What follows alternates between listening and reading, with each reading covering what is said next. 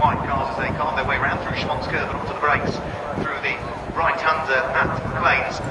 With Stuart Liddell starting to re-attack to try and take the lead of the race away from Gale Hill. Got very close on the approach towards Coppins Corner, decided discretion was the better part of valour, and therefore dropped back behind once more. He'll try and re-mount an attack as they come onto the Dunlop straight. Gale Hill has just about kept the JEC XJS Saloon nose ahead. Now they stabilise there. With Ryan, who complete the top six on top ranks and through Redgate Corner, once more they head with certainly Gale Hill. Good job of hanging on to the lead. Now on Redgate Corner.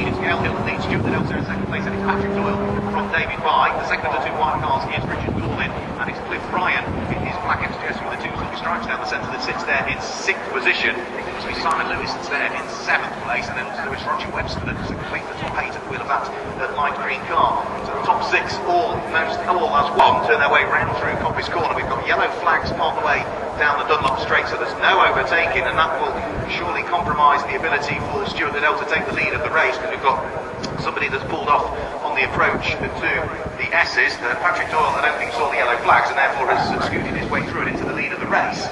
It's Chris Palmer that has gone off with somebody else into the ground trap there, so Patrick Doyle leads the race. Very little opportunity to see the yellow flags. Good driving by Patrick Doyle. He lets the other cars go back through. Up his rightful third position. Really realising that flags were out, but saying that get the move done rather than get the race midway through.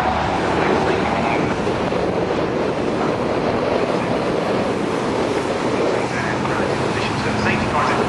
Continues to take one safety cars out, and therefore bring the race to neutral safety car. Super partial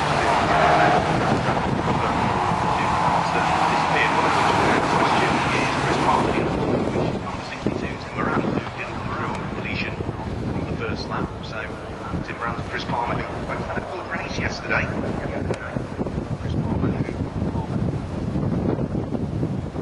spun at the first corner and had to feed his way through the pack yesterday, but he finished in 13th position. Whereas Tim Morant finished in 8th place, actually qualified in 5th. Certainly for make it a very busy back weekend. Safety car makes its way up towards Redgate Corner. Continues to see Chris Palmer's car has now been pulled out of the position which he came to rest. It is now just being a section of the circuit while Tim Morant's car is out to be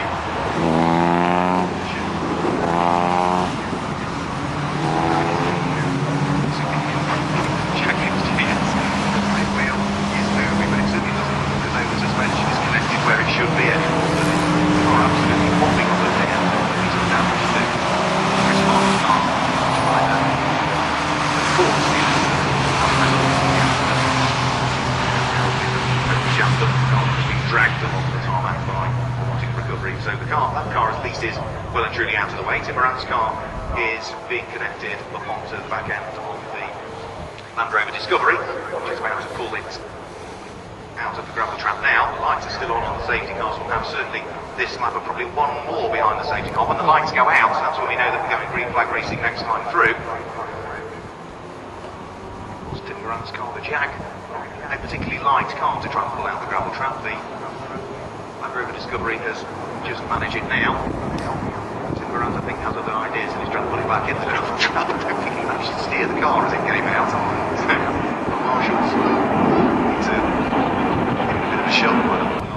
The end of the tow rope, making its way position safety on the Broad Free Loop. We should be able to get the lights out.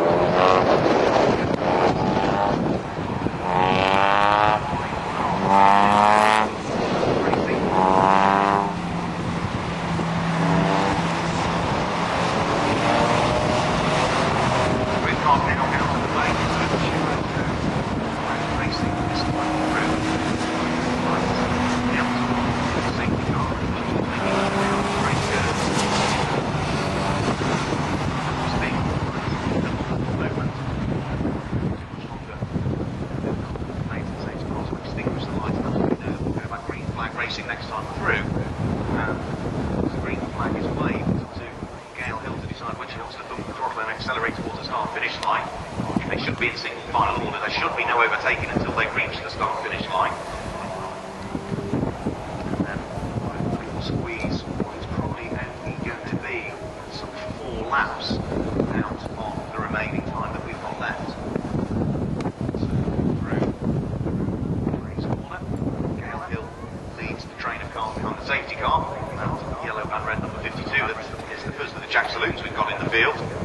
The JEC Saloon section of the race yesterday. Stuart Liddell, the overall race winner yesterday.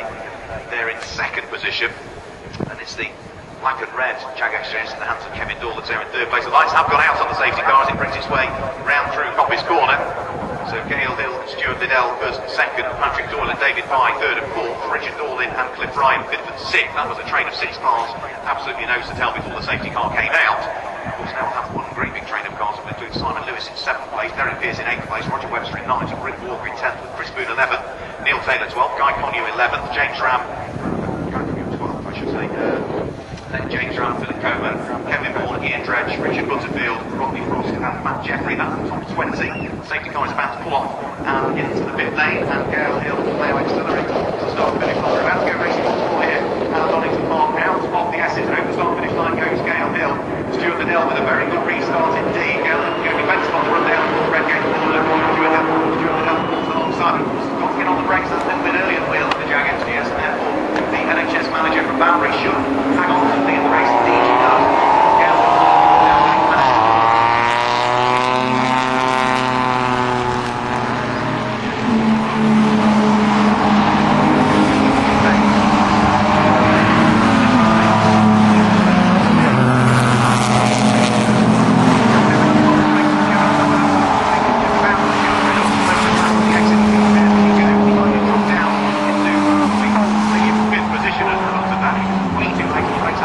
Stuart Liddell, it didn't work, so the front to it is now. This is Gale Hill for the lead of the race. Stuart Liddell there in second place. Then the gap before we see the first of the Jag XJ 6 coupes. Which you will think would try and then being in third position down into 6th place is indeed the car of Kevin Doyle. And they go again this time. Stuart Liddell's trying to draw alongside on the long straight of Gale Hill. They're going to be side to side as they head down the latter sections of the straight. It's going to be who's going to be bravest on the brakes. I think Stuart Liddell trying to squeeze Gale Hill towards the curves. Towards the braking area for the S's. They go. Stuart Liddell is on the brakes and spins, heading round to the S's. Gale Hill avoids making contact. Stuart Liddell slap bang in the middle of the S's. Should recover, but it's going to drop well and truly down through the order. Over the start finish line they go. It's Gale Hill that leads with Richard Dorlin there. Richard Dorlin there in second place. David Pye in third place. Simon Lewis fourth and fifth. Patrick Doyle managing to get himself back up into fourth place. Ahead of with Ryan, who sits there in fifth position. And it's Derek Pearce, the 62-year-old fourth place in Surrey, who's there in sixth place.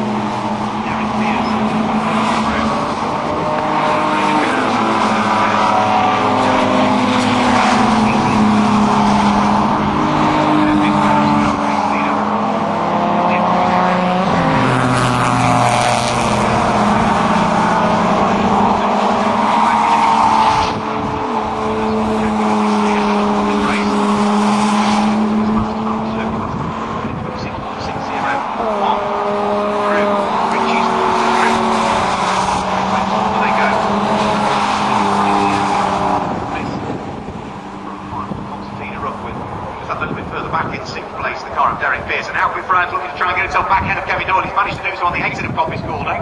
So the Jaguar XJS section of the race swaps lead. So up into 4th place has gone Cliff Ryan, down into 5th place has gone Kevin Doyle. And as they hit the brakes and turn through the S's, it looks as though this time Gale Hill a little bit slow coming through the S's. That might allow Richard Dorlin to try and squeeze his way through. Over the start-finish line they go.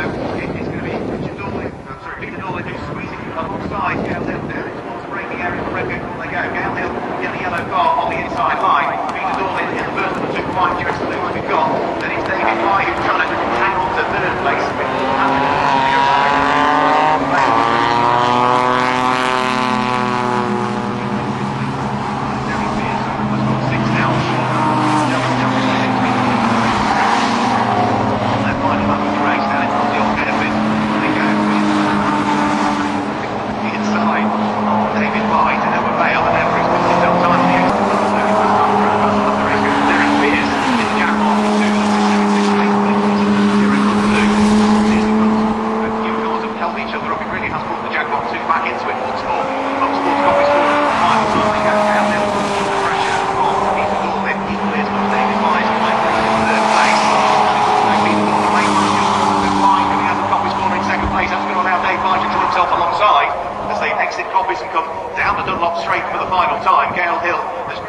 In front with side by side for the JEC XJS Saloons, and I think that David Bye has managed to squeeze his way through and up into 2nd place, onto the brakes and through the S's they come.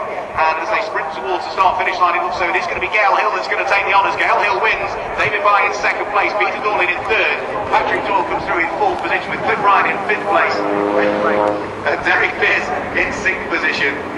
And Simon Lewis comes through in 7th place. 8th place is James Rabb on the final lap of the race. Fastest lap of the race in, 1:25.1944. Roger Webster was there in 9th place. And Rick Walker completed the top 10. In fact, no, Richard Butterfield completed the top 10. Rick Walker down there in the 10th position. Stuart Liddell eventually got through following his spin, trying to take the lead of the race. Position. Back up into 13th place. But that was remarkably close stuff from the JEC Saloons. A great race from the JEC Saloons and the JEC XJS. Of course, we'll see them back out of the park on the 25th of June. And now Hamburg, absolutely delighted race winner, Gale Hill.